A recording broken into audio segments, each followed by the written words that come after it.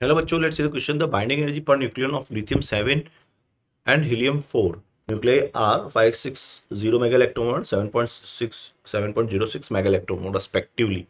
In the nuclear reaction, lithium 7 plus 1 proton gives you 2He4 plus 2He4 plus Q value. The Q value is, तो अगर इस question को हम लेके चले यहाँ से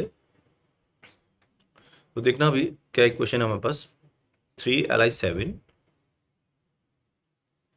plus a proton which gives you twice of 2He4 plus releases the energy Q. Okay, so बच्चों यहाँ से अगर हम Q वैल्यू निकालें so that is energy of a product minus of energy of reactant. ठीक है, so energy of product is what? That is only 2He4 having 8 nucleons and each nucleons having the energy 7.06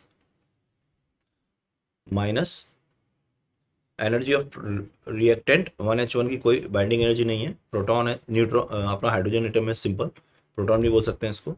3Li7 ये हो जाएगा 7 5.60. सो अगर मैं इसको ऐसे लिख लूँ 7.06 माइनस 5.60 एंड प्लस 7.06.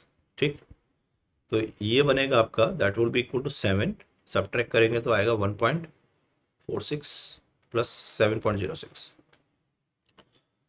तो अब इसको वो मल्टीप्लाई करते हैं 7 इंटू 1.46 को और प्लस 8 करते हैं 7.06 से, तो ये कितना आएगा 7642 to carrying 4 32 carrying 3 710. So 10.22 plus 7.06 तो ये हो जाएगा 17.28.